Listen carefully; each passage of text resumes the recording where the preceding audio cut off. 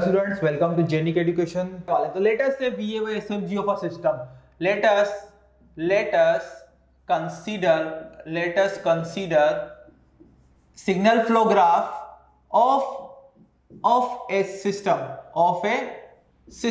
तो सबसे पहले सिग्नल फ्लो ग्राफ में भी रफली ड्रॉ कर रहा हूं, कुछ ऐसे अज्यूम करते हैं। इट इज यहां पे 1 2 3 4 5 नोड ले रहे हैं यहाँ पे, तो ये अपना यहां से सिग्नल फ्लो हो रहा है, ये अपना इनपुट है, ये अपना आउटपुट है। इतनी बात स्टूडेंट्स क्लियर हो गई। तो यहां से यहाँ पे एक दूसरा नोड है, यहाँ पे आ गए, फिर यहाँ पे एक लूप है। ये सब टर्मिनोलॉजी अभी हम क्लियर करने वाले एक्चुअली है क्या। यहाँ पे अपना फीडबैक पाथ है, फिर यहाँ पे भी अपना फीडबैक पाथ है। तो सपोज ये R ऑफ S है, वो C ऑफ X है।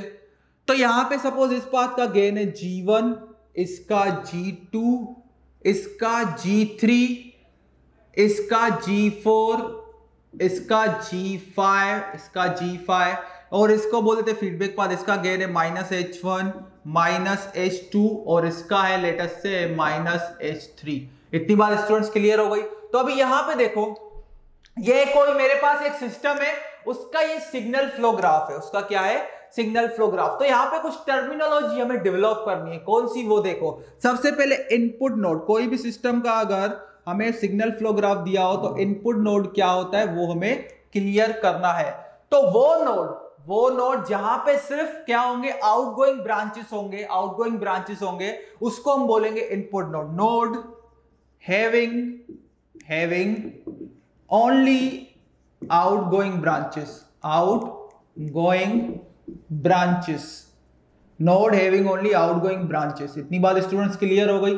तो यहां पे देखो, इस सिस्टम में यहां पे ये सब लेट अस से it is G1 G2 G3 G4 G5 और ये अपना हो गया G6। तो इस सिस्टम में कौन सा नोड इनपुट नोड है? ये तो हमें means control system point of view हमें इतना तो आइडिया है कि हमने इनिशियली टर्मिनोलॉजी डिफाइन की थी, तो बोला था R ऑफ S सिस्टम का इनपुट होगा, C ऑफ S सिस्टम का क्या होगा? आउटपुट होगा। लेकिन यहां पे चलो अभी सिग्नल फ्लो ग्राफ की डेफिनेशन से जाते हैं, इसकी टर्मिनोलॉजी से जाते हैं, क्या ये कंडीशन सेटिस्फाई हो रही है कि नहीं। तो इनपुट नोड क्या है? Node having only outgoing branches. Outgoing branches का मतलब है वो नोड जहां पे सिर्फ सिग्नल बाहर की तरफ फ्लो हो रहा है, उस पे कोई भी सिग्नल अंदर फ्लो नहीं है। उस नोड पे कोई भी सिग्नल अंदर नहीं जा रहा है। उस नोड से सारे सिग्नल्स कहां जा रहे हैं? बाहर। वो कितने भी हो सकते हैं, लेकिन उस नोड पे कोई भी सिग्नल अंदर नहीं आएगा। तो इतनी बात क्लियर हो गई। तो यहां पे देखो, ये जो है R ऑफ S वो क्या है? इनपुट नोड है। तो यहाँ पे एग्जांपल हमारा जो ये वाला जो हमने एग्जांपल कंसीडर किया है, तो हम बोलेंगे R of S is a input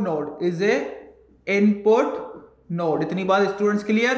तो यहां पे देखो, ये वाला नोड देखो, सिर्फ यही एक अकेला नोड है जहां से सिर्फ सिग्नल कहा जा रहा है बाहर की तरफ। ये वाला नोड देखो, इस नोड पे लेट अस नेम, ये पहला नोड है, ये दूसरा नोड, ये तीसरा नोड, ये चौथा नोड और ये पांचवा नोड। तो पहले नोड पे देखो सिर्फ सिग्नल बाहर की तरफ जा रहा है। दूसरे नोड पे देखो सिग्नल अंदर आ रहा है, बाहर भी जा रहा है, यहां से भी अंदर आ रहा है, यहां से भी अंदर आ रहा है, यहां से बाहर जा रहा है। तीसरे नोड पे देखो सिग्नल अंदर भी जा रहा है, सिग्नल बाहर भी आ रहा है, फिर यहां से भी सिग्नल बाहर जा रहा है G ऑफ 3 के पाथ के थ्रू। इसका मतलब, और ये देखो फोर्थ नोड पे देखो सिग्नल ये G5 पाथ के थ्रू, अभी मैं ऐसा बोला, इस पाथ जिसका पाथ का गेन क्या है G5, उस ब्रांच के थ्रू आ रहा है अंदर, फिर यहां से बाहर भी जा रहा है, यहां से भी बाहर जा रहा है। और इस नोड को देखो, फिफ्थ वाले नोड पे भी हम ऐसा बोल सकते हैं, सिग्नल क्या हो रहा है? अंदर भी जा रहा है, बाहर भी जा रहा है, और यही सिग्नल फ्लो हो रहा है यहाँ पे अंदर बाहर। ठीक है। तो और ये वाला नोड देखो, तो इस पे सिग्नल, इसकी खासियत क्या है इस नोड की? इस नोड पे सिर्फ सिग्नल अंदर जा रहा है, इस नोड पे सिग्नल सिर्फ अंदर जा रहा है। इस नोड पे ना सिग्नल बाहर की तरफ नहीं जा रहा, सिग्नल सिर्फ कहां जा रहा है? अंदर की तरफ जा रहा है। तो और ये वाला पहला नोड था, इसको नाम दे देते हैं नोड नंबर 6। तो नोड नंबर 6 पे सिर्फ सिग्नल कहां जा रहा है? अंदर जा रहा है, मींस इनकमिंग सिग्नल, और इसको बोलेंगे इनकमिंग ब्रांच। और जो पहला वाला नोड है, इस पे सिर्फ सिग्नल बाहर की तरफ जा रहा है। तो हमारी क्या डेफिनेशन दी इनपुट नोड की? Node having only outgoing branches.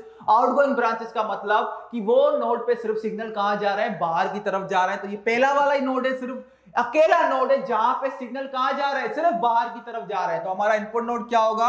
R of S होगा। R of S input node होगा। अभी आउटपुट नोड, अभी हम लिखेंगे आउटपुट, ये टर्मिनोलॉजी है। ये सब हमें क्लियर होना चाहिए मेसन्स गेन फॉर्मूला लगाने के लिए, जो हम नेक्स्ट लेक्चर में पढ़ने वाले हैं यूजिंग ब्लॉक डायग्राम। कन्वर्जन। तो यहां पे देखो आउटपुट नोड, नोड हैविंग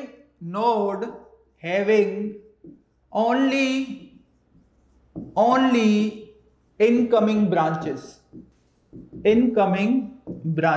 इतनी बात स्टूडेंट्स क्लियर? तो ये अपना जो एग्जांपल है पूरा, इसमें सिर्फ एक ही नोड है जहां पे सिर्फ जो सिग्नल है इनकमिंग ब्रांचेस का मतलब उस नोड पे सिर्फ सिग्नल अंदर जा रहा है, बाहर वहां से कहीं भी नहीं जा रहा है। तो यहाँ पे सिर्फ 6 वाला नोड है जहां पे सिग्नल सिर्फ अंदर की तरफ जा रहा है। तो हम बोलेंगे नोड, ये पहला नोड था, नोड नंबर 1, ये node number 2, date is R of S is a output node. इतनी बात स्टूडेंट्स क्लियर हो गई? तो यहां पे इतना पता चल गया, date is R of S is a output node. इतनी बात। लेकिन ये भी आपको बात ध्यान रखनी है कि इनपुट नोड में ये कंडीशन तो मस्ट सेटिस्फाई होना ही चाहिए, लेकिन आउटपुट नोड में कभी कभी ऐसा हो सकता है कि ये वाली कंडीशन मीट ना करे, डेट इज उसमें सिर्फ सिग्नल अंदर की तरफ ही जाए, बाहर की तरफ मींस उसमें सिग्नल बाहर की तरफ भी जा सकते हैं, तो उसमें कोई इशू नहीं है। कभी कभी केस ऐसा भी आएगा। तो ये नेसेसरी कंडीशन नहीं है कि हाँ भाई आउटपुट नोड है तो ठीक है, उसमें सिग्नल अंदर की तरफ ही फ्लो होना चाहिए। लेकिन इनपुट नोड के लिए कंडीशन ये जरूरी है, इनपुट नोड के लिए ये कंडीशन जरूरी है कि जो ब्रांचेस है वो सिग्नल सिर्फ कहां जाना है, उस नोड से बाहर जाना है। और आउटपुट जो नोड है उसमें सिग्नल सिर्फ कहां फ्लो हो रहा है, उस नोड के अंदर फ्लो हो रहा है। लेकिन कभी कभी ऐसा भी होगा, आउटपुट नोड ही होगा लेकिन वहां पे सिर्फ सिग्नल अंदर फ्लो नहीं होगा, वहां से बाहर भी होगा, डेट्स ओके, मींस वहां पे उसमें कोई फर्क नहीं पड़ेगा। लेकिन अगर ऐसा आप नहीं चाहते, आपको किस में इंटरेस्टेड है, आपको ये वाली चीज सेटिस्फाई करनी है, अगर आपको means for ease of means isness के लिए आपको क्या करना है, उसको सिंप्लीफाई करने के लिए और इजी बनाने के लिए, अच्छे से समझने के लिए, फिर उसके लिए आपको क्या करना पड़ेगा, एक डमी नोड लगाना पड़ेगा। जैसे कि यहाँ पे एक एग्जांपल हो, सपोज इसमें ऐसा होता, चलो इसको मैं रीड्रॉ करता हूं थोड़ा, तो अभी डमी नोड का कॉन्सेप्ट आएगा। सपोज मैं इसको बोल देता C of S, इसको क्या बोल देता, C of S, और क्वेश्चन में बोल देता ये सिस्टम है पूरा, तो हम क्या मान के चलते, ये अपना इनपुट है, ये अपना सिंपली आउटपुट है। लेकिन आउटपुट पे देखो इनकमिंग सिग्नल भी है और क्या जा रहा है, आउटगोइंग सिग्नल भी है। लेकिन हमने बोला आउटपुट नोड पे सिर्फ क्या हो सकता है, इनकमिंग ब्रांच, इनकमिंग सिग्नल हो सकता है। लेकिन यहाँ पे भी ये वैलिड है, इसमें कोई प्रॉब्लम नहीं है। लेकिन अगर आपको ऐसा नहीं चाहिए, आपको क्या करना है, सिंपली आपको ऐसा ही चाहिए कि मेरा आउटपुट नोड तो क्या हो, जिसपे सिर्फ इनकमिंग ब्रांच ही हो, लेकिन उससे कुछ रिजल्ट पे हमारा फर्क नहीं पड़ेगा। लेकिन इनपुट नोड पे वो कंडीशन, ये वाली कंडीशन हमेशा सेटिस्फाई होनी चाहिए, आउटपुट नोड पे ऐसा जरूरी नहीं है। तो हम क्या करेंगे, सपोज मुझे सिर्फ ये वाली कंडीशन ही सेटिस्फाई करनी है, date is node having only incoming branches. मतलब मुझे आउटपुट नोड ऐसा चाहिए, आउटपुट नोड की ये कंडीशन सेटिस्फाई करवानी है कि आउटपुट नोड पे सिर्फ क्या होना चाहिए, इनकमिंग सिग्नल ही होना चाहिए। तो मैं क्या करूंगा, यहाँ पे एक डमी नोड, इसको बोलते हैं डमी नोड। ये अपना एक्चुअल में आउटपुट क्या था, ये था C of S, और ये भी मुझे, तो ये एक नोड है, ये एक नोड है, यहाँ पे CS है, यहाँ पे भी CS है। तो यहाँ पे सिग्नल फ्लो, मुझे आउटपुट चाहिए, तो सीधी सी बात है arrow you, signal you flow होगा। अब ये एक नोड है, यहाँ पे इस नोड के लिए इनपुट है C of S, आउटपुट भी है C of S, तो इसका पाथ जो ब्रांच होगी उसका गेन क्या होगा, सिंपली 1। क्या होगा, 1। इतनी बात स्टूडेंट्स क्लियर हो गई? तो इसको हम बोलते हैं डमी नोड। ये हमने एक्स्ट्रा नोड ऐड किया, फिर जो एक्चुअली ऑलरेडी नोड था उसके साथ कनेक्ट किया थ्रू ब्रांच ऑफ गेन 1 और यूनिटी, उसको हम बोलते हैं डमी नोड। इतनी बात स्टूडेंट्स क्लियर हो गई? तो ये अपना था डमी नोड का कॉन्सेप्ट। लेकिन अगर C of S यहां पे होता यू, तो भी कोई दिक्कत नहीं थी, आप ट्रांसफर फंक्शन इजीली फाइंड कर सकते हो, कोई प्रॉब्लम नहीं है। उसके लिए ये कोई मींस पक्का ऐसा नेसेसरी कंडीशन है, ऐसा जरूरी नहीं है। लेकिन इनपुट नोड के लिए ये कंडीशन सेटिस्फाई होनी ही चाहिए। तो अगर आउटपुट नोड है, उस पे इनकमिंग ब्रांचेस नहीं है, आउटगोइंग ब्रांचेस भी है, dates okay, no issue, you can easily find transfer function. लेकिन आपको लगता है नहीं, इससे मेरा कुछ प्रोसीजर कॉम्प्लिकेटेड हो रहा है, या स्ट्रक्चर को और ब्यूटीफुल बनाना है, सिंप्लीफाइड बनाना है, तो आप क्या करो, डमी नोड लगा दो। डमी नोड लगाओ, जो पहले वाला नोड है उसके साथ ब्रांच के थ्रू कनेक्ट करो, और उस पाथ का गेन क्या होगा, 1 होगा। तो यहाँ पे अपना ओरिजिनल ये डमी नोड का कॉन्सेप्ट था, ये समझाने के लिए C of S, और यहाँ पे क्या था, G of 6, ये अपना जो ओरिजिनल सिस्टम था वो। तो ये अपना हो गया इनपुट नोड और आउटपुट नोड। अभी हम समझते हैं फीड फॉरवर्ड पाथ को, फॉरवर्ड पाथ। तो अपना फॉरवर्ड पाथ क्या है वो देखते हैं। तो फॉरवर्ड पाथ में सबसे पहले हमें ये देखना है, date is path from input two output, that is the path from input two output. Forward path क्या है? पाथ, इसको हम बोलेंगे path from input two output, path from input two output, ये शॉर्ट में इसका definition, path from input two output. अभी देखो इसको समझते हैं, हमें कहां पे जाना है? वो रास्ता जो क्या हमें कहां पे ले जाए? इनपुट से आउटपुट की तरफ ले जाए, इनपुट से आउटपुट की तरफ ले जाए, along the direction of arrow, along the direction of arrow. इसका क्या मतलब है वो हम जल्दी समझेंगे। Along the direction of arrow, ये बहुत ही इंपॉर्टेंट वर्ड है, along the direction of arrow. तो सबसे पहले हम क्या करेंगे? फॉरवर्ड पाथ देखेंगे। इस सिस्टम के लिए फॉरवर्ड पाथ कौन से हैं? तो इस सिस्टम के लिए फॉरवर्ड पाथ क्या होगा? Path from input two output along the direction of arrows. यहां पे ऐसा बोलो, along the direction of arrows. तो यहां पे मुझे इनपुट, सबसे पहले ये पता लगाओ कि इनपुट क्या है, आउटपुट क्या है सिस्टम का। तो सिस्टम का इनपुट क्या है? आर ऑफ एस, सिस्टम का आउटपुट क्या है? सी ऑफ एस। मुझे कहां से जाना है? आर ऑफ एस से सी ऑफ एस तक जाना है। अभी कौन सा रास्ते पे जाएंगे वो देखो, उस रास्ते पे जाना है along the direction of arrows, along the direction of arrows. अभी इसका मतलब समझो क्या कहना चाहता है। ये वाला फर्स्ट नोड है, मुझे फर्स्ट नोड से कहां पे पहुंचना है? 6 वाले नोड पे। वी हैव टू रीच, हम लिखेंगे we have to reach from node 1। अभी यहां पे ये समझना, नोड 1 टू नोड 6। और हमेशा ही बोलते वी हैव टू ट्रेवल और reach from node 1 to node 6। मुझे अभी यहां से ट्रेवल करना है, मैं यहां से स्टार्ट करूंगा नोड 1 से और पहुंचना है नोड 6 पे। तो देखो यहां पे इस डायरेक्शन में हम जा रहे हैं। अभी इस डायरेक्शन में जा रहे हैं तो एरो की डायरेक्शन क्या है? From left to right. तो इसका मतलब एरो की डायरेक्शन इसी तरफ ही होनी चाहिए। जिस पाथ पे भी जाएंगे वो पाथ में एरो की डायरेक्शन ऐसी होनी चाहिए, फ्रॉम लेफ्ट टू राइट, जो हमें दिखाए कि भाई आप सीएस की तरफ जा रहे हो। एरो की डायरेक्शन उल्टी जिसमें होगी वो पाथ हमें नहीं लेना है। मींस फॉरवर्ड पाथ पे, जब आप फॉरवर्ड पाथ पे चल रहे हो तो आप पीछे नहीं मुड़ सकते, हम पीछे की तरफ नहीं जा सकते, हमें आगे ही बढ़ना है। इसलिए इसको क्या बोले? फॉरवर्ड पाथ मींस आगे बढ़ने का रास्ता। तो फॉरवर्ड पाथ पे जब होंगे तो सिर्फ हमें आगे ही बढ़ना है, पीछे मुड़ के नहीं देखना है। पीछे मींस आगे ही चलना है, पीछे मुड़ के नहीं देखना है। वो ऐसा समझो रास्ता ही खत्म हो गया, ठीक है। तो यहां पे देखो मैंने फर्स्ट नोड से स्टार्ट किया है, फर्स्ट नोड से मैं गया G1 के थ्रू, फिर G4 वाला रास्ता ले लिया, फिर 5वें नोड पे पहुंच गया, फिर ये G5 वाला रास्ता ले लिया, इस नोड पे पहुंच गया, फिर वापस यहां पे आ गया 6 पे। ये बात इतनी क्लियर हो गई। तो फॉरवर्ड पाथ, ये फॉरवर्ड पाथ है क्योंकि एरो की डायरेक्शन देखो कहां है? Left to right. जो एरो की डायरेक्शन ये है किसकी तरफ है? आउटपुट की तरफ। ये भी आउटपुट की तरफ, ये भी आउटपुट की तरफ, ये भी आउटपुट की तरफ। तो पहला फॉरवर्ड पाथ है अपना, फॉरवर्ड पाथ को हम दिखाएंगे P1, पहला फॉरवर्ड पाथ है P, और वो क्या है? G1, ये अपना G1, G4, G5, G6, G1, G4, G5, G6। तो यहां पे ये मैंने क्या लिखा है? इसको हम बोलते हैं फॉरवर्ड पाथ गेन, इसको हम बोलेंगे फॉरवर्ड पाथ गेन। देखो इसको कैसे बोलेंगे? तो सबसे पहले हमें ये देखना है इसमें, चलो इसको मिटा देते हैं, इनपुट नोड आउटपुट नोड को। सबसे पहले ये देखो कि ये फॉरवर्ड पाथ में कितने टोटल ब्रांचेस का कनेक्शन है। तो यहाँ पे जो हमारा फॉरवर्ड पाथ है इसमें कितने कौन से ब्रांचेस आई? पहली ये वाली एक ब्रांच, दूसरी ब्रांच, तीसरी ब्रांच, चौथी ब्रांच। तो हमारे ये फॉरवर्ड पाथ पे मतलब मुझे इनपुट से आउटपुट तक जाना है। ऐसा समझ लो कि मैंने 4 ब्रिज क्रॉस किए। क्या किए? 4 ब्रिज। ये पहला ब्रिज, ये दूसरा ब्रिज, ये तीसरा ब्रिज, ये चौथा ब्रिज। 4 ब्रिज मैंने क्रॉस किए। अभी मतलब 4 ब्रांचेस मैंने क्रॉस किए। चारों ब्रांचेस का इंडिविजुअल गेन क्या था? इसका G1 था, इसका G4, इसका G5, इसका G6। तो अगर मैं बोलूं फॉरवर्ड पाथ गेन क्या होगा, तो जो इंडिविजुअल ब्रांचेस हैं जो कि क्या है? फॉरवर्ड पाथ का हिस्सा थी, उनको हम क्या कर देंगे? मल्टीप्लाई कर देंगे। जो भी फॉरवर्ड पाथ में सारे ब्रांचेस को जिसको हमने इंक्लूड किया है, जिस रास्ते से, मींस फॉरवर्ड पाथ में जो ब्रांच इंक्लूड हुई है उसका इंडिविजुअल जो गेन है, उन सारे गेन को मल्टीप्लाई कर दो तो हमको उसको बोलेंगे date is forward path gain.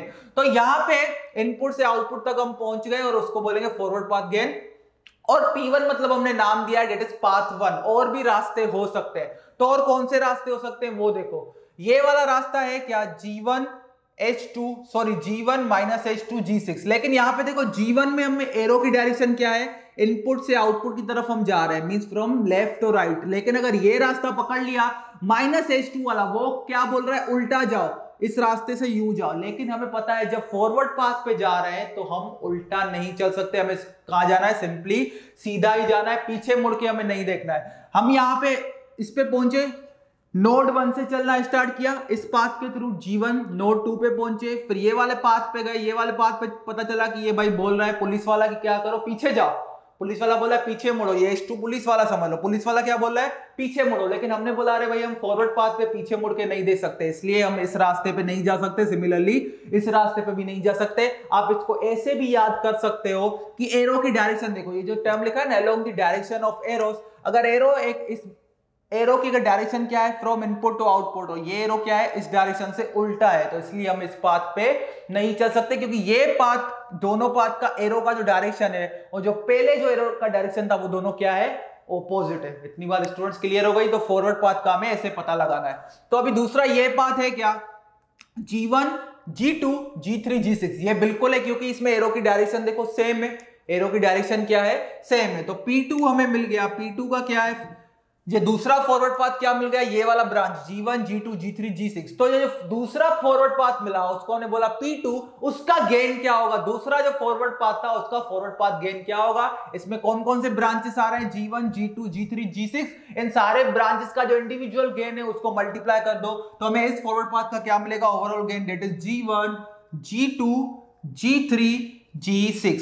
हमें सिर्फ फॉरवर्ड पाथ में एक ही बात का ध्यान रखना है कि ये एरो उल्टा नहीं होना चाहिए। यहां से हमने स्टार्ट करना चालू किया है फ्रॉम लेफ्ट टू राइट, तो अगर एरो ऐसा है तो ऐसा एरो नहीं चलेगा, ऐसा एरो नहीं चलेगा। इतनी बात स्टूडेंट्स क्लियर हो गई। तो सबसे पहले हम क्या बोलेंगे, फॉरवर्ड पाथ के लिए ऐसा भी बोल सकते हैं, एरो की डायरेक्शन क्या होगी, यू हो गया, एक्सेप्टेबल, ये क्या है, एक्सेप्टेबल, और वी कैन से राइट। अगर एरो की डायरेक्शन ऐसी है, ये क्या हो गया, wrong. In context to this example, इतनी बात स्टूडेंट्स की, अगर एक बार एरो की एक डायरेक्शन स्पेसिफाई हो गई है फ्रॉम इनपुट टू आउटपुट, तो दूसरी अगर उसके एरो की डायरेक्शन उसके ऑपोजिट है तो वो पाथ पे हम नहीं चल सकते, क्योंकि हमें पीछे नहीं मुड़ सकते। इतनी बात स्टूडेंट्स क्लियर हो गई। तो यहां तक हो गया अपना फॉरवर्ड पाथ गेन। अभी कोई स्टूडेंट यहां पे यू भी बोल सकता है, अभी यहां पे ध्यान देना, कोई स्टूडेंट यूं बोल सकता है कि ये हम गए यहां पे, ये वाला पाथ G1 G4, फिर हम यहां पे पहुंचे, फिर हम यहां पे पहुंचे, फिर हमने ये वाला चक्कर लगाया, फिर यहां पे गए, फिर यहां पे गए, फिर G6 के थ्रू आउटपुट पे पहुंच गए। क्या ये फॉरवर्ड पाथ होगा, क्या ये फॉरवर्ड पाथ होगा, ये फॉरवर्ड पाथ नहीं होगा। इसका एक टर्मिनोलॉजी याद रखना, फॉरवर्ड पाथ में कोई भी नोड एक से ज्यादा बार रिपीट नहीं होना चाहिए।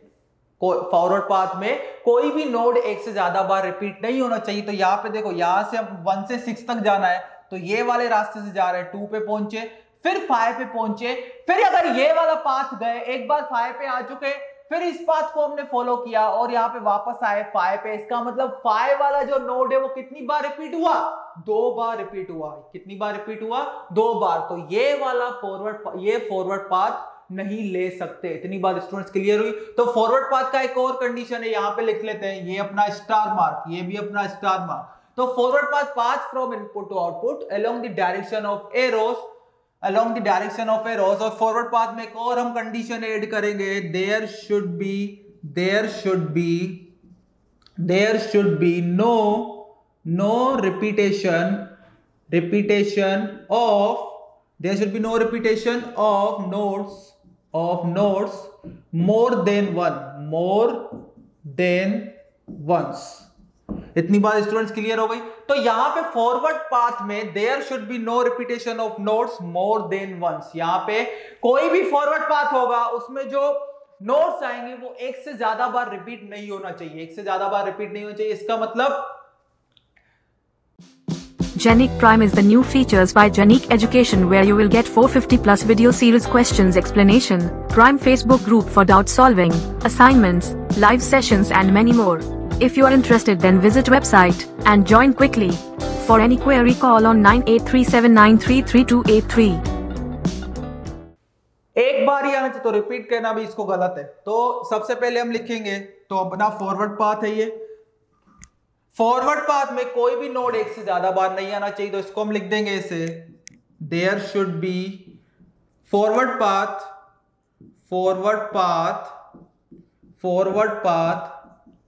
should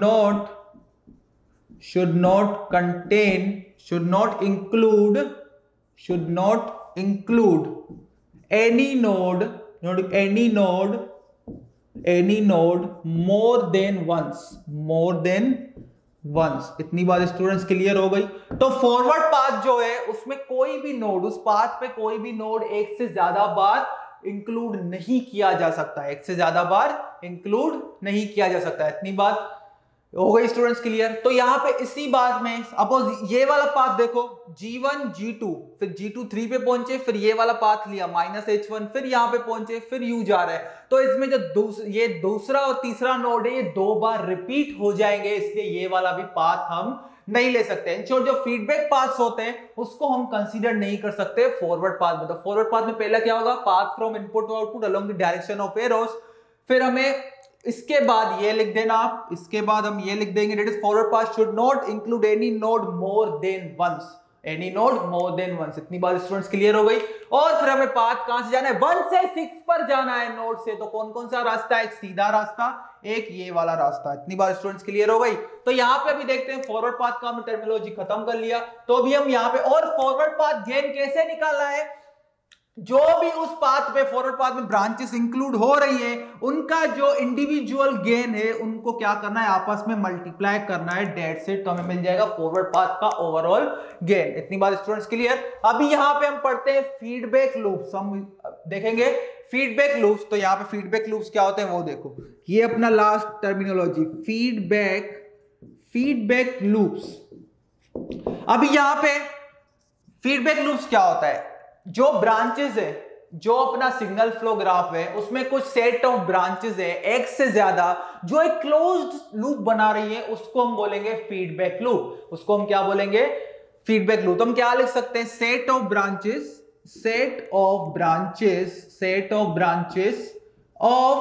of signal flow graph forming a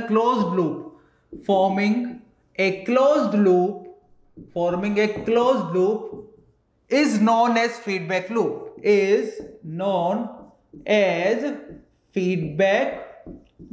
इतनी बार स्टूडेंट्स क्लियर हो गई। तो अपना क्या था, सेट ऑफ ब्रांचेस लिए कुछ सिग्नल फ्लो ग्राफ में, अगर वो एक क्लोज लूप बना रहे हैं तो उस क्लोज लूप को हम क्या बोलेंगे, फीडबैक लूप बोलेंगे। और उस क्लोज लूप, उस फीडबैक लूप में भी जैसे फॉरवर्ड पाथ में था, नोड कोई भी उस फॉरवर्ड पाथ में कोई भी नोड एक से ज्यादा बार इंक्लूड नहीं होना चाहिए। इसका मतलब सिमिलर वे में फीडबैक लूप में भी एक से ज्यादा बार कोई भी नोड क्या होना चाहिए, रिपीट नहीं होना चाहिए। इतनी बार स्टूडेंट। तो हमें क्या होता है, फीडबैक लूप मतलब क्लोज्ड पाथ। और दूसरी feedback, it will start and and eight same node, इतनी बार स्टूडेंट्स के लिए। तो जो फीडबैक लूप होगा क्लोज पाथ, वो जिस नोड से स्टार्ट होगा वहीं पे क्या होगा, एंड होगा उसका। इतनी बार स्टूडेंट्स क्लियर। और अगर हमें सिमिलरली चाहिए फीडबैक लूप गेन, हमें क्या चाहिए, फीडबैक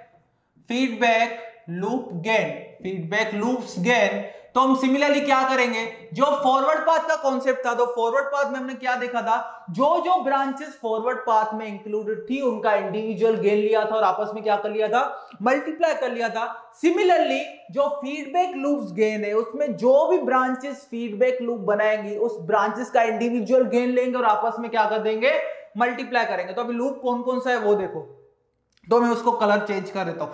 ये एक लूप है, जो ये वाला दिख रहा है, ये लूप, तो ये एक लूप दिख रहा है, इसका गेन क्या, ये लूप में देखो एक तो क्लोज्ड पाथ है, ये 2 ब्रांचेस है यहाँ पे, एक G2 वाला एक -H1 वाला, ये मिलके क्या बना रहे हैं, एक क्लोज्ड पाथ बना रहे हैं। और दूसरी बात, ये हम ऐसा बोल सकते हैं नोड 2 पे स्टार्ट हुआ और नोड 2 पे खत्म हुआ, कोई भी नोड एक से ज्यादा बार रिपीट नहीं हुआ। तो इस पाथ का फीडबैक लूप गेन, तो इसको हम बोलेंगे लूप 1। और इसका गेन क्या लिखेंगे, इसका गेन लिखेंगे, इसमें 2 ब्रांचेस है दैट इज G2 और -H1, तो इंडिविजुअल गेन है G2 और -H1, इसको आपस में मल्टीप्लाई कर दो तो क्या हो जाएगा, -G2 into H1। ये हो गया लूप 1 का फीडबैक लूप गेन, ये इसको बोल देते हैं लूप 1।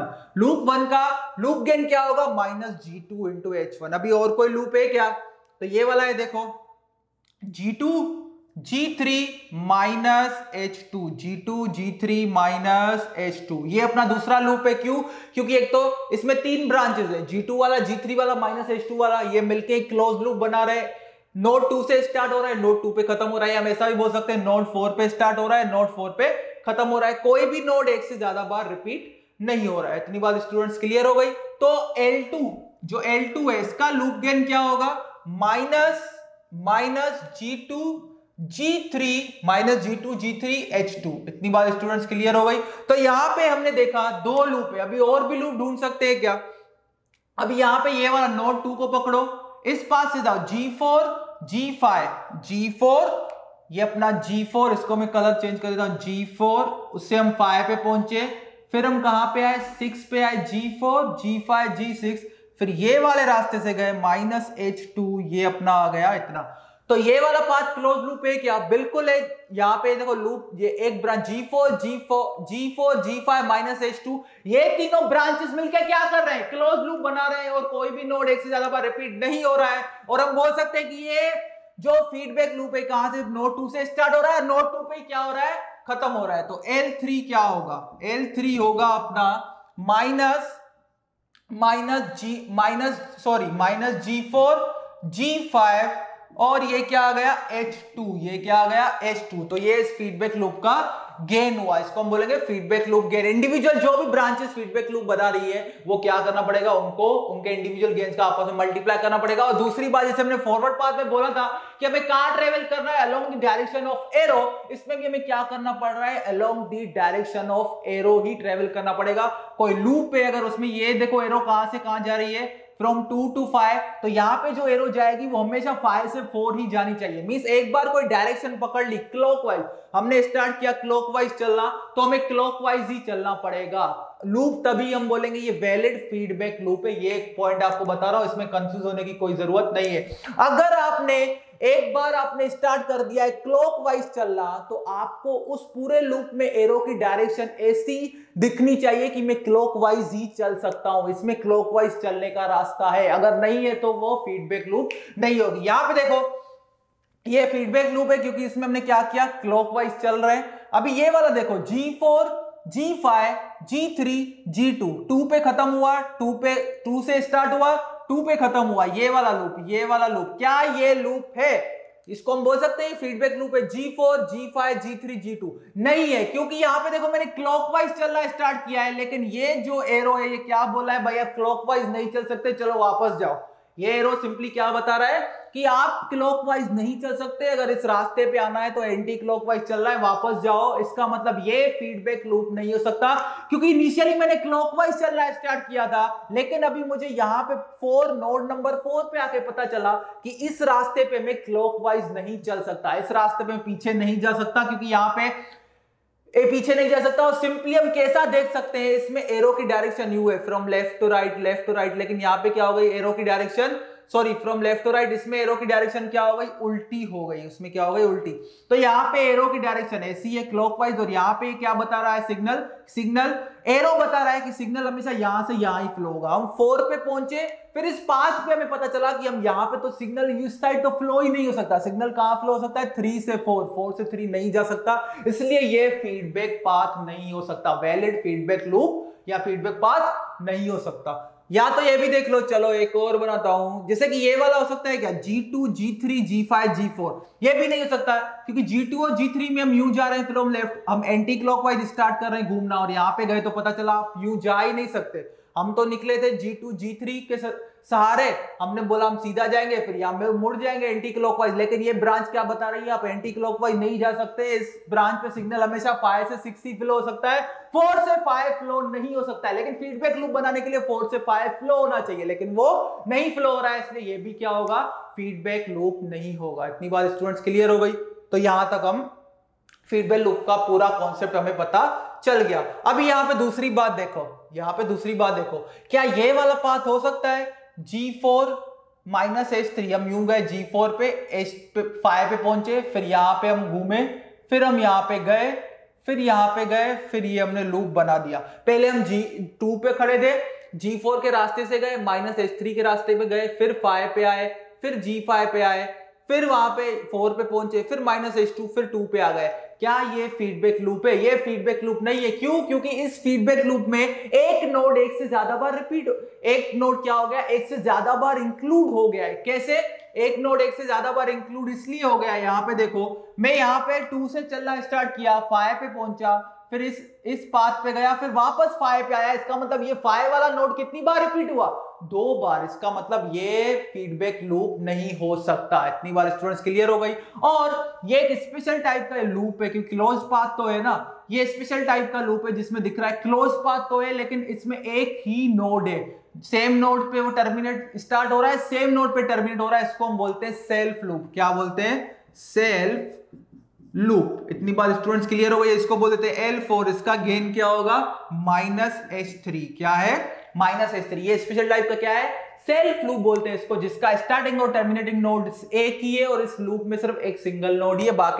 बाकी जो भी लूप्स है उसमें क्या एक से ज्यादा नोड है, लेकिन ये स्पेशल टाइप का लूप है जिसको बोलते हैं self loop. Self feedback loop और सेल्फ लूप, जिसका एक ही नोड है, वहीं से स्टार्ट हो रहा है, वहीं पे टर्मिनेट हो रहा है। तो यहां पे एक बात आपको ध्यान रखनी है, ये जो स्पेशल टाइप का लूप है डेट इज सेल्फ लूप, तो हमने फॉरवर्ड पाथ में भी देखा था हम सेल्फ लूप वाले रास्ते से नहीं जा सकते। फीडबैक लूप में भी हमने देखा हम सेल्फ लूप वाले रास्ते से नहीं जा सकते। इसका मतलब जब हमें फॉरवर्ड पाथ फाइंड करना हो या फीडबैक लूप फाइंड करना हो, तो उसमें सेल्फ लूप इंक्लूड नहीं कर सकते। while finding forward path और feedback path we cannot include self loop path. इतनी बात स्टूडेंट्स क्लियर हो गई।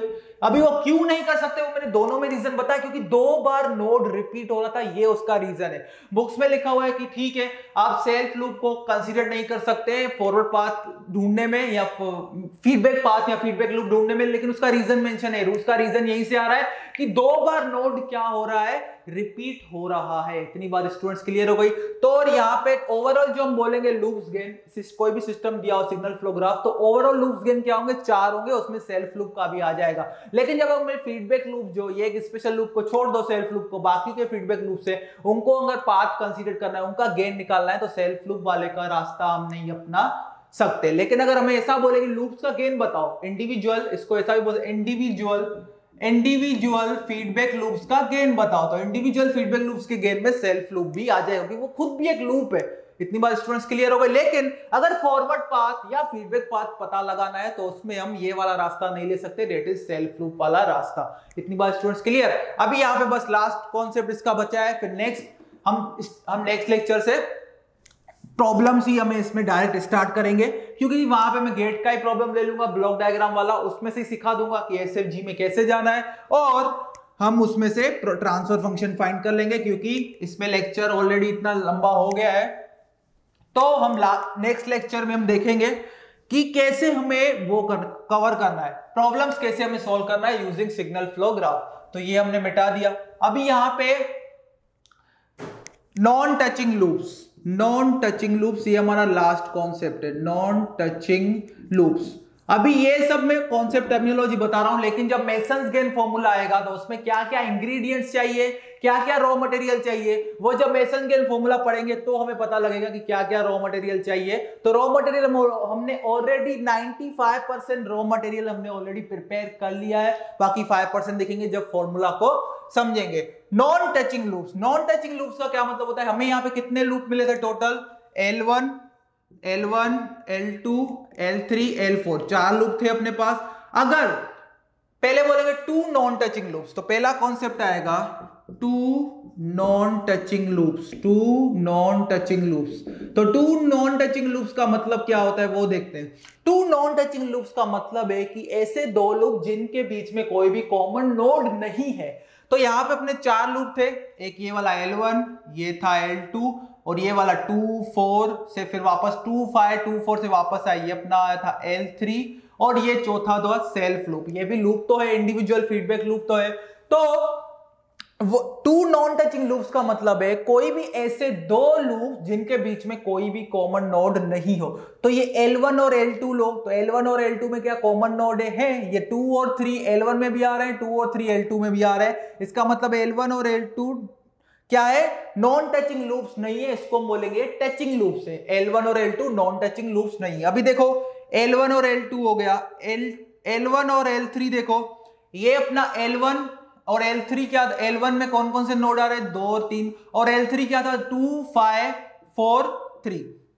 अच्छा, इसको सिंपली ऐसे भी लिख सकते हैं, L1 वाला था, L1 का हम नोड के फॉर्म में लिखते हैं, तो L1 में कौन कौन सा नोड आ रहा था? 2 और 3। L2 में कौन कौन सा नोड आ रहा है? देखो L2 में कौन कौन सा नोड आ रहा है? 2 3 4, 2 3 4। L4 में कौन सा नोड आ रहा है? देखो सॉरी, L3 में कौन सा नोड आ रहा है?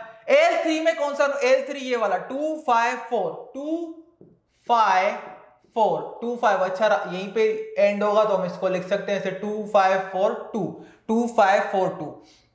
और ये अपना था L4। L4 में देखो क्या आ रहा है? L4 में क्या है?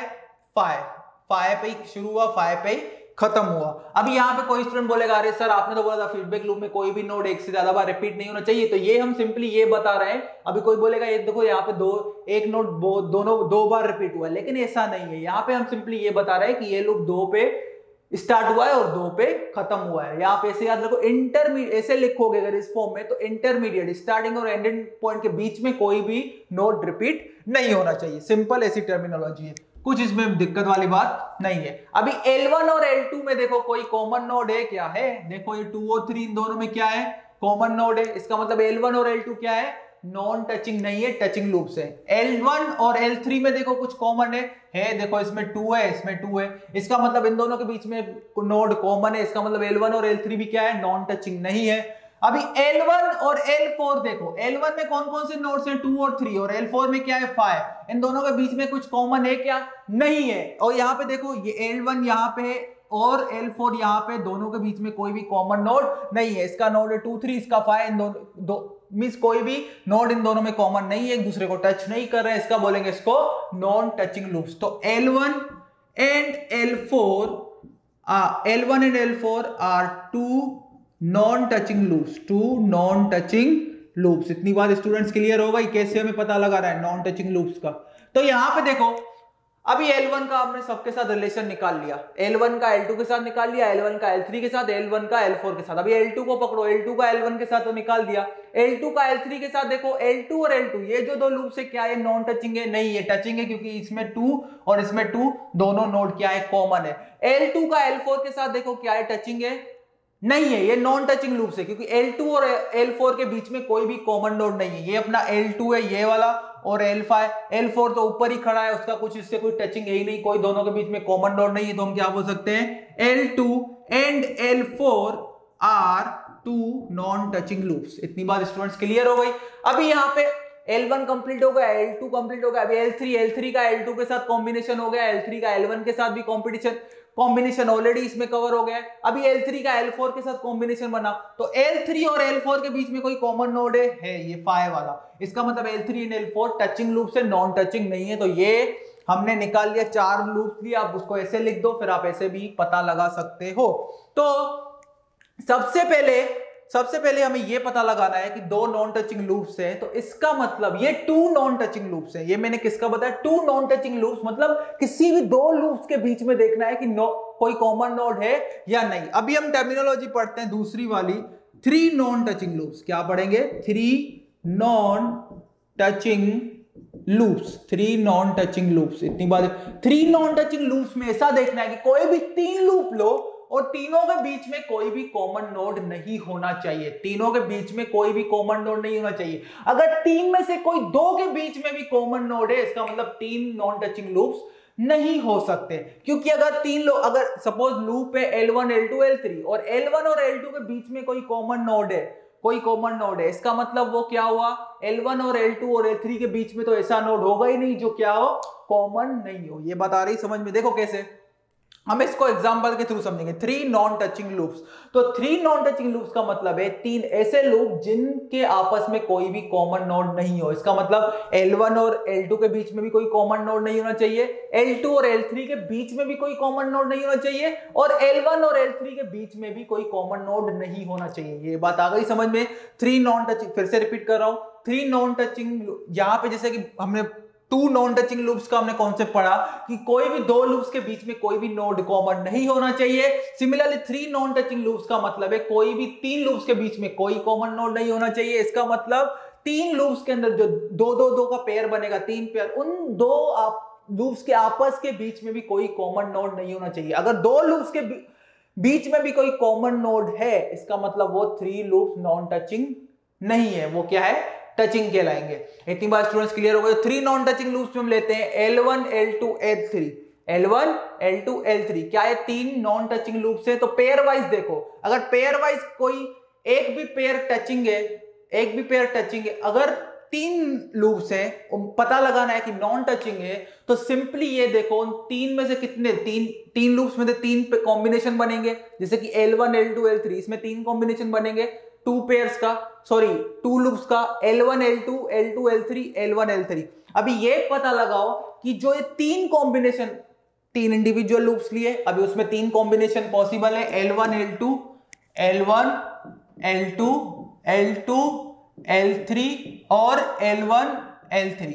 अभी ये पता लगाओ क्या ये दोनों लूप्स के बीच में कोई कॉमन नोड है। अगर किसी भी पेयर में किसी भी पेयर में अगर एक कॉमन नोड है, इसका मतलब तीनों के तीनों लूप्स क्या है, नॉन टचिंग नहीं है, टचिंग है। अगर तीनों पेयर में क्या है, अगर तीनों पेयर में क्या है, कोई भी सेम नोड नहीं है, कॉमन नोड नहीं है, तो हम क्या बोलेंगे कि ये क्या है, तीनों नॉन टचिंग लूप्स है। तो यहां पे L1 और L2 देखो, L1 और L2 हमने क्या बोला, L1 and L2 are 2 non touching loops. L1 and L2 are, नहीं ये गलत, देखो यहां पे गलती हो गई है।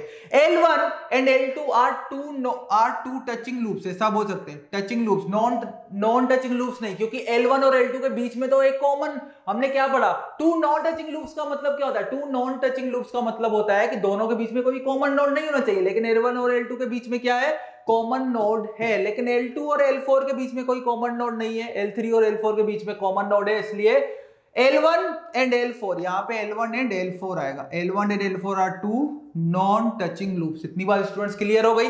L2 and L4 are 2 non touching loops, 3 non touching loops, इसका मतलब तीनों के बीच में कोई भी कॉमन नोड नहीं होना चाहिए। उसका सिंपल तरीका है, तीनों लूप्स का कॉम्बिनेशन लिखो, L1 L2 L2 L3 L1 L3, और देखो कि इन पेयर के बीच में कोई कॉमन नोड है क्या। अगर एटलीस्ट एक पेयर में जो 2 लूप है उनके बीच में कोई कॉमन नोड है, तो हम बोलेंगे these 3 are touching loops, these 3 are not non touching loops. और अगर तीनों पेयर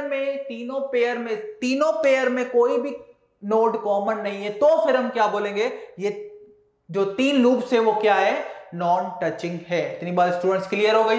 तो L1 L2 L2 L3, अभी L1 और L2 क्या है, दोनों टचिंग है, नॉन टचिंग नहीं है। अभी देखो L1 और L2 इन दोनों के बीच में क्या कोई कॉमन नोड है, आए 2 और 3 वाला, इसका मतलब इन दोनों के बीच में क्या है, कॉमन नोड है। इसका मतलब अगर हमें पहला ही एक पेयर मिल गया, पहला ही पेयर मिल गया है जिसमें जो 2 लूप्स है उनके बीच में अगर एक कोई कॉमन नोड है, तो हम सिंपली वहीं पे आगे के 2 पेयर को चेक करने की जरूरत ही नहीं है, क्योंकि यहीं पे ये पहली टेस्टिंग फेल हो गई है कि पहले ही पेयर में जो 2 लूप्स है उनके बीच में कोई कॉमन नोड है। इसका मतलब 3 नॉन टचिंग लूप्स, ये पॉसिबल नहीं है। L1 L2 L3 3 non touching loops नहीं हो सकते।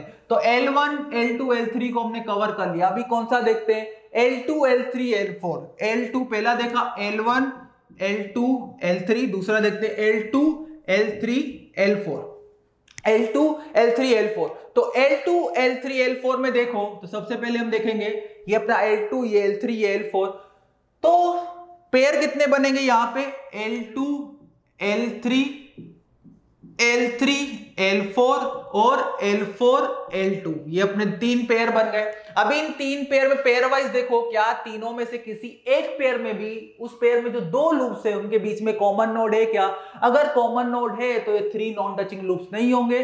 3 टचिंग लूप्स होंगे। और अगर तीनों पेयर में कोई भी कॉमन नोड नहीं है, तीनों पेयर में जो दो इंडिविजुअल लूप्स है उन दोनों के बीच में अगर कोई भी कॉमन नोड नहीं है तो फिर क्या होंगे ये 3 नॉन टचिंग लूप्स। तो L2 और L3 में देखो एक नोड कॉमन है, इट इज 2 2 4 4। इसका मतलब L2 और L3 क्या होंगे, L2 और L3 क्या है, कॉमन नोड है, इनके बीच में कॉमन नोड है। सिंपली इतनी बात क्लियर हो गई स्टूडेंट्स। तो यहां पे कॉमन नोड है, इसका मतलब पहली टेस्टिंग की फेल हो गई। ये आपस में क्या है, ये मींस दोनों के बीच में कॉमन नोड आ गया। इसका मतलब L2 L3 L4 ये क्या होंगे, नॉन टचिंग लूप्स नहीं होंगे, टचिंग लूप्स होंगे। या इतनी बात स्टूडेंट्स क्लियर हो गई। और मैं एक और बात बताऊंगा लास्ट में। अभी ये पेयर खत्म हो गया L3, पहले L1 L2 L3, फिर कौन सा किया L2 L3 L4। फिर सिंपली यहां पे देखो अभी लगाओ L3 L4 L1 L3 L4 L1। तो L3 L4 L1 में तीनों में से कोई भी दो लूप लो और देखो उनके बीच में क्या कोई कॉमन नोड है, L3 L4। हाँ यहाँ पे देखो L3 और L4 में ये 5 वाला नोड कॉमन है। इसका मतलब ये 3 लूप्स भी क्या होंगे, टचिंग सॉरी नॉन टचिंग नहीं होंगे, ये भी क्या होंगे, टचिंग होंगे। इतनी बात स्टूडेंट्स क्लियर हो गई। तो यहाँ पे और यहाँ पे सिग्नल फ्लो ग्राफ से ही आप देख सकते हो कि इसका मतलब क्या है। इसका मतलब ये है अगर मुझे ऑलरेडी पता चल गया है 2 नॉन, ऐसे ही 4 नॉन टचिंग लूप्स भी होता है कि कोई 4 लूप्स लो, उन चारों के बीच में कोई भी कॉमन नोड नहीं होना चाहिए। तो यहां पे देखो 2 नॉन टचिंग लूप्स हैं। इसका मतलब अगर दो लूप्स ऑलरेडी टचिंग है, मींस नॉन टचिंग नहीं है। नॉन टचिंग का मतलब क्या है, दोनों के बीच में कोई भी कॉमन नोड नहीं होना चाहिए। लेकिन अगर मुझे यह पता है कि L1 और L3 ऑलरेडी इन दोनों के बीच में कॉमन नोड है, ये नॉन टचिंग नहीं है, इसका मतलब L1 और L3 कभी भी 3 नॉन टचिंग लूप वाला जो कॉम्बिनेशन है बना ही नहीं पाएंगे। क्योंकि अगर ये L1 और L3 सब किसी के साथ तीसरे लूप के साथ अगर कॉम्बिनेशन बनाते भी हैं, लेकिन हमें पता है L1 और L3 ऑलरेडी क्या है, 2 टचिंग लूप्स है, नॉन टचिंग लूप्स नहीं है। इसका मतलब ये किसी तीसरे के साथ अगर पेयर बनाएंगे भी तो भी 3 नॉन टचिंग लूप्स नहीं बनेगा। तो कंक्लूजन क्या निकला, अगर हमें 3 नॉन टचिंग लूप्स चाहिए और उसमें पहले से ही पता है कि 2 लूप्स तो वही है जो ऑलरेडी क्या है, टचिंग है, नॉन टचिंग नहीं है, इसका मतलब वो जो 3 का पेयर है कभी भी 3 नॉन टचिंग लूप्स का पेयर नहीं हो सकता। तो सिंपली आप क्या देख लो, अगर ये 2 लूप है L1 और L3 वो आपस में नॉन टचिंग है, नॉन टचिंग नहीं है। इतनी बात स्टूडेंट्स क्लियर हो गई। अगर दो लूप सिंपली हमें याद रखना है, अगर दो लूप क्या है, नॉन टचिंग नहीं है, तो वो 2 लूप किसी और तीसरे लूप के साथ 3 नॉन टचिंग लूप्स वाला कॉम्बिनेशन नहीं बना सकते। इतनी बात स्टूडेंट्स क्लियर हो गई। तो चलो यहां पे लिख लेते हैं, इसको हम नोट कर लेंगे इस पॉइंट को। ये हमारे लिए बहुत ही इंपॉर्टेंट है पॉइंट और ये इस लेक्चर का लास्ट डिस्कशन। तो हमने क्या क्या पढ़ा, पहले इनपुट नोड, फिर आउटपुट नोड। सबसे पहले हमने पढ़ा था नोड, फिर ब्रांचेस, फिर गेन, फिर इनपुट नोड, फिर आउटपुट नोड और फिर forward path gain, feedback loop, non touching loops. और फिर हमने देखा 2 non touching loop, 3 non touching loop, 2 non touching loop. ये पूरी टर्मिनोलॉजी यहां पे खत्म। नेक्स्ट लेक्चर में हम पढ़ेंगे एग्जांपल। तो 2 नॉन टचिंग लूप में हमने क्या पढ़ा, 2 नॉन टचिंग लूप में हमने पढ़ा है कि कोई भी 2 लूप जिनके बीच में कोई भी कॉमन नोड ना हो। और 3 नॉन टचिंग लूप्स में हमने क्या पढ़ा, कोई भी 3 लूप जिसमें कोई भी कॉमन नोड ना हो। तो यहां पे 3 नॉन टचिंग लूप्स के बीच में हम अगर एक टर्मिनोलॉजी डेवलप करें तो टर्मिनोलॉजी क्या होगी, यहां पे देखो, if let us say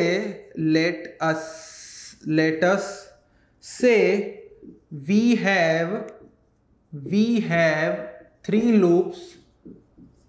loops L1 L2 L3। if let us say we have 3 loops, example के लिए L1 L2 L3, if any pair combination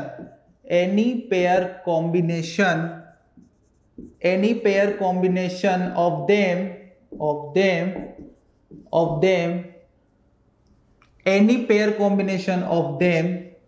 अभी यहां पे देखो सिंपली शॉर्ट ट्रिक है। अगर आपको पता लगाना है कि 3 नॉन टचिंग लूप्स है या नहीं, तो हम क्या लिखेंगे, इफ लेट अस से we have 3 loops L1 L2 L3, if any pair combination of them is not forming 2 non touching loops, two non-touching loops combination, then these loops L1, L2 and L3 cannot be